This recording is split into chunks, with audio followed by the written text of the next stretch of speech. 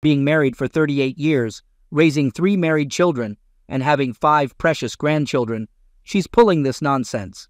I've worked hard to become debt-free and be just 2 years away from retirement. She claimed she was in Arizona for a mandatory educators conference, but I dropped her off at the airport, planning to pick her up on Thursday. A co-worker in Vegas for a PBR event sent me a photo of her in a casino with our family doctor. Now, it's Christmas, and all the kids are coming over. I was looking forward to hunting with my son and grandsons. I'm not sure if I should confront her now or act normal until after Christmas to avoid ruining it for the kids. Maybe picking her up and pretending everything is fine will give me a chance to gather more evidence. It's tough, but I don't want to devastate my children during this time of year. This woman sang a solo in church on Sunday and caught a flight on Monday to spend the week with the doctor. I've never suspected her of cheating in our 40-year relationship. I never have either. It seems like the secure life I thought I had is over. Thankfully, my parents aren't around to witness this. I might just catch a flight tomorrow and find them using different names. The frustrating part is both my brothers are gone, and there's no one I can talk to about this. Maybe a pastor. Who knows? She might be involved with him too. Update. I took some time off work and am currently at my camp. My wife's sister picked her up from the airport on Thursday evening. I hired a lawyer and a PI recommended by the lawyer. I haven't talked to my wife about the Vegas pictures, and the only people who know are my lawyers and Reddit. My wife thinks I'm at the camp because a big buck I've been hunting for a couple of seasons is back on my plot cameras. We've had phone and text conversations, just casual. She doesn't suspect that I'm investigating her trip or life. We end every conversation with, "I love you," as usual. I've followed my lawyer's advice about our finances. The PI confirmed an affair between my wife and the doctor for over a year. We'll find out more details later. She didn't attend a conference in Arizona. She spent every night in Vegas. I plan to confront her when the PI completes his investigation. We believe they will meet. Since I'm out of town, I intend to give them ample opportunity to do so before I come home. I wasn't aware that most affairs occur in a demographic group of 55 to 70 years old. I thought we had a very good marriage. She seemed content with where we were in life, and I believe she loved me as I did her. I loved her completely. Everything seems so surreal. Each day has brought things to light I never would have imagined. I guess at this point, I want to know how many years of my life have been a lie and why the life we had was not enough. Why was I not enough? Why were our children and grandchildren not enough? She is a beautiful woman. I always thought it was inside and out. I'm going to divorce her. There's no path to reconciliation. I'm not sure how scorched earth I will go. I'm very angry at both of them. I will confront the doctor and his wife together. I can't say today exactly what else I will do. I think I have to take it one step at a time, and the first step is to learn as much as I can before they have a chance to collaborate their stories. He may just be the latest in line. Update. I'll head home tonight. My 84-year-old mother-in-law has been a widow for 12 years and will be heartbroken by my wife's cheating. Tomorrow night, my wife's 3 married sisters, all in long-term marriages, are coming over for Christmas. Since my father-in-law passed away, I've been grilling steaks for them every Christmas. If I skip going home, it'll raise suspicions for my wife. I thought about faking the flu and staying put, but I've decided to go home. Missing this would affect the plan to return with my son and grandsons. I haven't confronted her yet. We've talked a bit, mostly through text. I'm sure she suspects nothing now. I've given the gate and house code to the PI. He, along with an IT guy, accessed her desktop while she was at work. Somehow, he's now getting her texts from iCloud. I don't fully understand how he pulled it off, but he did. I'm not in touch with the PI or lawyer daily. I don't know what he's found so far. I've got a meeting with him and my attorney next Friday morning, a week from tomorrow. It's tough for me to control my anger with what I know now. I think I'm spending unnecessarily on the PI, but my attorney wants me to keep gathering evidence until I confront her. I plan to get the info next week and hopefully stop paying him. I usually go to camp the week before and after Christmas. She won't suspect a thing. If I can hold off exploding when I get home, I'll leave again on Sunday. My son and grandsons are scheduled to hunt the week before Christmas, our yearly tradition. I haven't seen her in almost 2 weeks. I never imagined my love for her could turn into so much hatred and contempt. My plan is to wrap up the evidence I get next Friday after Christmas lunch. We'll open gifts with our children and grandchildren. I'll let her open hers last, ask her to show our children, take her phone, and leave. My next stop will be the doctor's house, where I'll deliver the evidence to his wife and family and then file for divorce on the grounds of infidelity. Update. I got back from the camp last Thursday evening, and she was home. I was worn out from lack of sleep, so our conversation was brief. On Friday night, we had a Christmas gathering at our place with her mother and 3 sisters. I managed to pull it off without her getting suspicious. I spent most of Saturday away, and after church on Sunday, I went back to my camp. My son and grandson joined me there on Sunday night. We hunted all week, and now I'm back home. We don't have any plans for tomorrow. Our kids and grandkids will go to church with us on Sunday and then come over here for Christmas lunch and gifts. I've surprised everyone by keeping my emotions in check, given the tough situation I'm facing. I've reconsidered how I'll reveal her affair. I won't confront her on Christmas. I've scheduled a meeting with my attorney on Tuesday morning. I plan to gather all the evidence he and the investigator have collected, along with the divorce papers he's prepared. I want to have my son and 2 daughters come to our house for a family meeting on Tuesday night to expose her affair and confront her. At this point, I'm not sure how I'll confront the doctor and his wife. My goal is to damage his reputation and career using any means available to me. Update. We got through Christmas with my kids, grandkids, and in-laws. On Monday morning, I talked to my pastor about the situation. He arranged a meeting between me and the affair partner's wife. We decided to confront our spouses on Monday night, making them write detailed letters about the affair. I made my wife write the letter and didn't let her explain anything to me. I told her I knew she was in Vegas and who she was with. I instructed her to include all details, and if there was any contradiction to the evidence I had, reconciliation was off the table. On Tuesday morning, I met with my attorney, got the collected evidence, and received advice. In the afternoon, I met with the affair partner's employer, demanding his termination. He got fired today. On Tuesday night, my children came, and their mother confessed to them. They're shocked and hurt. My wife went home with my daughter and is still there. I'm figuring out my next move. Reconciliation seems unlikely. I'll decide what to do with the affair partner once I'm clear about my own marriage. She admitted everything and answered every specific detail I asked for in her letter. Update. Did I question her why? Certainly, I asked why. She couldn't explain why. She told me and our kids that she felt like independent, aware she was ruining her life, but unable to stop. She told our children that they shouldn't have to endure disappointment or embarrassment due to their mother's immorality, expressing they didn't deserve the shame of a fancy woman. I won't share all she said because I'm unsure if any of it is true. How did she behave? She's completely shattered, remorseful, and pleading for forgiveness from me and the kids. She comprehends the gravity of her actions. How did my children react? One told her, and the other 2 agreed. It would have been easier to bury you than deal with this. Do I want to stay married? Yes, I do. That's why I never cheated on my wife. Have I met the affair partner's wife and told her? Yes, we've met twice and communicated by phone and text several times. Do I not care for his family by having him fired? I care more for the next patient's wife. He's inappropriate at 7 a.m.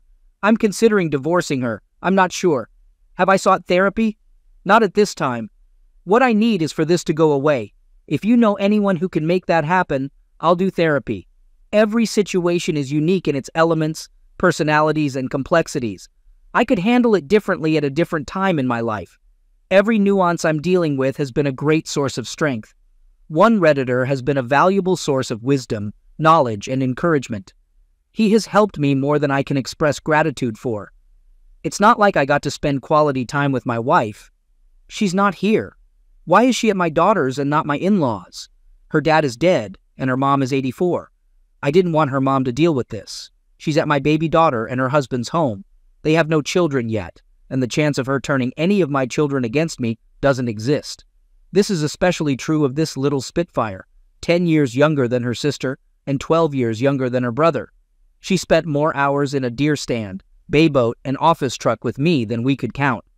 She won't let her say true things that are bad about me, let alone lies. Update. Weekend plans. I had a brother who was 14 years younger than me. He was a college professor living 8.5 hours away from our hometown. Unfortunately, he passed away in a motorcycle accident in 2017. He left behind a daughter, now 24, who is married and resides in a different state than her mother. However, she's brought her new baby home to visit her mother and in-laws. My sister-in-law hasn't remarried. I called my sister-in-law last night to find out when my niece was heading back home. Turns out she's staying this week with her husband's parents, about 40 minutes from my sister-in-law. Since my children are smothering me, I've decided to go on a road trip. I'll be meeting my great-nephew, named after my brother and me. I'll arrive late tonight. I asked her to reserve a hotel room, but she insisted, saying, "There's no way in hell that's happening. You'll stay here, and we'll watch movies and eat ice cream." I don't know when I'm coming back. I haven't spoken to or seen my wife since Tuesday night. I blocked her number. I called my son and informed him of my destination, asking him to go to the office and lease a rental property owned by my company. It's a renovated house intended for sale. I instructed him to let his mother know to collect what she needs from our house and move into the rental. She should pay rent to my son, who will then pay my company. I'm getting a new keypad installed on the gate and doors of my house on Wednesday, so she needs to get her stuff now. Update. Had a good weekend. When I called my sister-in-law, I let her know I'd be coming alone to see my niece and her new baby. She asked why my wife isn't coming, and I just said there are some issues, and I'll let you know when I get there. I got here around midnight, and she had just taken a hot pound cake out of the oven, the best thing I've eaten in weeks. I shared all the details of my saga with her. I teared up a few times, but as I went through it with her, I broke down and wept. She was very supportive and wept with me, stroking my bruised ego, and I guess I felt better after we talked. I went to bed around 3 o'clock yesterday morning. Yesterday morning, she cooked bacon and eggs for breakfast, and as I ate, told me that I may make the rules and run the show back home, but not at her house. She then proceeded to tell me my schedule. At 1 o'clock, I had a haircut appointment, overdue since this all happened, and then we were going to Dillard's to buy clothes to fit me. I've lost over 30 pounds in 3 weeks. After the haircut, we were going to a friend's house for a bonfire and fireworks last night. I was also going with her to church today, and she was visiting her parents this afternoon. She's cooking supper tonight, and her daughter and son-in-law are coming to eat and visit. Her son-in-law is taking me deer hunting tomorrow on an 8,000-acre timber co-lease he's part of. He's off all week, and if I want, I can stay and hunt all week. She will wash my clothes and feed me. We won't talk about my problems again until I leave to go home. So, I did what I was told to do. She went with me to her regular salon, and on the way there said, "I'm going to use you to have some fun. When I introduce you, I'm going to give them your first and middle name." I asked her, "What the hell?" And she just laughed and said, "Just play along. I'm going to give these witches something to talk about." My middle name is my mother's maiden name. That's how she introduced me to her hairstylist. During my haircut, she asked where I was from, and I said, "Detroit." There's no way my accent will allow me to be from Detroit. My sister-in-law never missed a beat and said, "He's a logger." Next stop, Dillard's. I haven't shopped for anything in years. Ended up buying 3 new pants, 4 shirts, 2 pairs of shoes, a tie, and believe it or not, a $75 tie and a heart-shaped marked suit. According to her, it's the only suit my brother would wear. I didn't know he was so particular about his clothes. Also bought a new belt. The suit had to be hemmed, and she convinced them to do it while we waited. On the way home, she told me I'd be her date for the party in church, so I was. She told me to look at her like I looked at a new pistol so they would buy it. I went along with her except at the party. I was from Atlanta, sold road graders, and had been married and divorced 4 times. At church this morning, we got there late and left early because she doesn't want to be struck by lightning for lying in church. She sat right up under me, held my hand, and we walked out. I've had a good time looking like Dumb and Dumber with my 46-year-old sister-in-law. She has cut up the whole time, and I have laughed, genuinely laughed. I haven't done that for 3 weeks. I'm going to hunt tomorrow and may stay until Wednesday, but I have to be at work Friday. I've talked to my son a couple of times. He thinks they need to try to get her some medical help. She evidently is not saying much and stays in her bedroom at my daughter's house most of the time. Her phone is dead, and he and my other daughter communicate with her through my youngest. The affair partner's wife sent her a long text in which she called her everything but a child of God. I haven't communicated with my wife. She asked where I was and told my daughter I would never be able to forgive her, and she didn't blame me for not forgiving. My son said she looks like passing away. I still see no path to reconciliation. However, I am not going to file for divorce until I am completely sure. Some have said divorce and reconcile. If I change my mind, that seems like a waste of time, energy, and money. When I decide to divorce, it will be final. I also am not going to sue a fair partner if I don't divorce. If I do divorce, I will sue him to defray what the divorce settlement will be otherwise. I don't want his money. I have come to terms with the fact that this is not going to end soon, and that my life will never be the same. Update. My wife is in the hospital. Yesterday morning, my daughter took her to the ER because she was dehydrated. Tests revealed that her kidney function wasn't normal, and she was showing signs of confusion, leading to her admission. They started her on a drip, and today they will conduct more labs. A psych evaluation has been ordered, and they anticipate her stay in the hospital to last most of the week. My son informed her sisters about her hospitalization, mentioning that I was out of town. As far as I know, her sisters and mother are unaware of her affair. I plan to sit down with her mother and oldest sister this weekend. In hindsight, I should have done this last Friday before leaving town. I'm still at my sister-in-law's house. I went hunting yesterday, but it is raining today, so I chose not to go out again this morning. Last night's dinner included fried steak, mashed potatoes and gravy, homemade biscuits, apple cobbler, and ice cream. This morning my sister-in-law has a few things to do, but instructed me to be dressed and ready to go rambling when she returns. I suppose I'm glad to be here. I don't feel like talking to my friends just yet, and being at work isn't appealing. I have my laptop and phone, and an assistant co-worker who has been with me for 25 years, so business is being conducted as usual. He knows about the affair because he was the one who made me aware of the Vegas trip. Regarding her sister, I called her and provided a basic summary of the affair and the circumstances leading to my wife's hospitalization. She was genuinely shocked, apologetic, and sympathetic. My mother-in-law is leaving tomorrow on a trip with 3 other widows she is friends with. My daughters, part of what they jokingly call the BHH gang, blue-haired hoe, enjoy taking bus tours. She said she was not going to tell her about the affair or the psych evaluation, just that my wife's condition didn't seem serious enough for me to cut short my trips.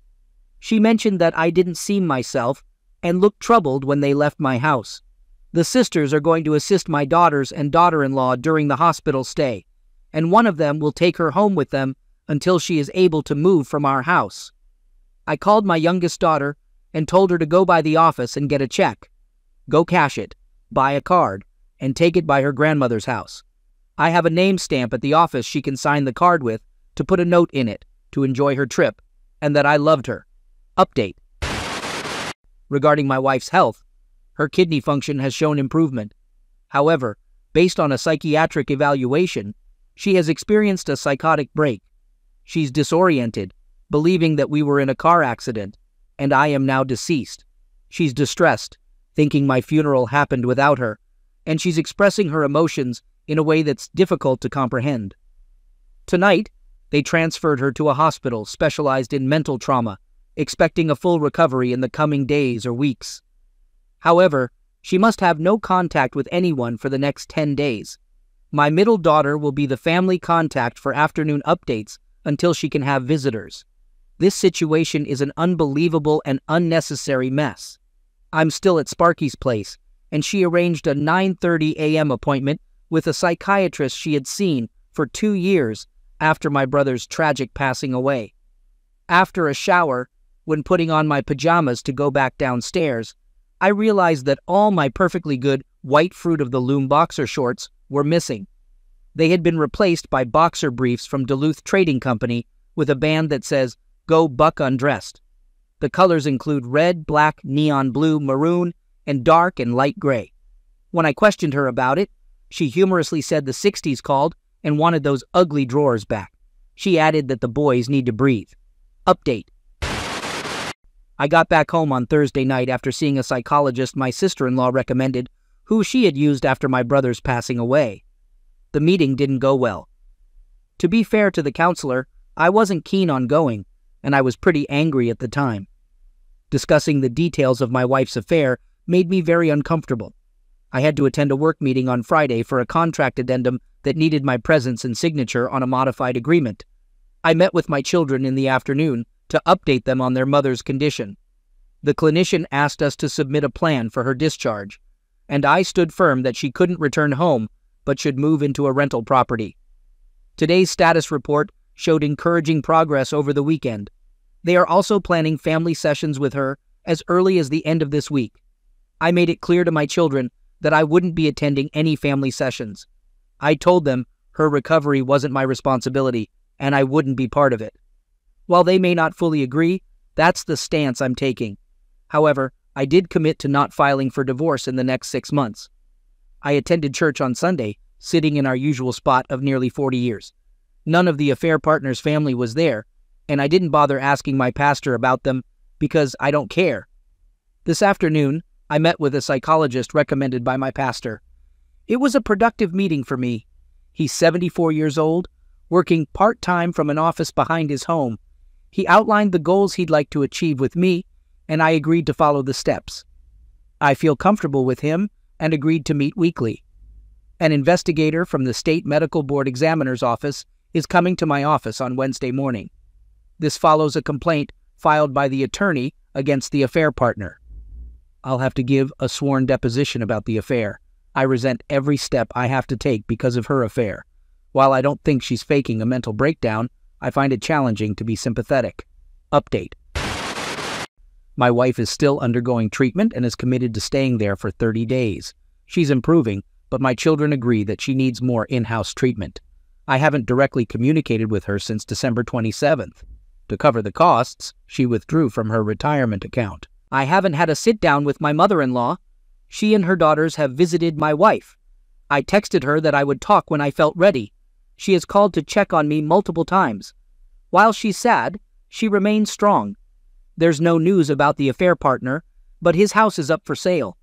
I'm unsure if they are separated or still together. I've attended counseling twice and am actually looking forward to my Monday meeting. It's been beneficial for me. The affair is widely known and being gossiped about. Despite being thoroughly embarrassed by her actions, I continue to attend church and hold my head up. My children and grandchildren are doing well.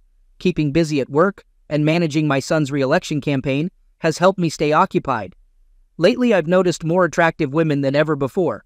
I'm not sure if it's good or bad, just something I've become more aware of. I believe that covers everything. Update. My wife left the hospital on Tuesday and headed to a rental property owned by my company.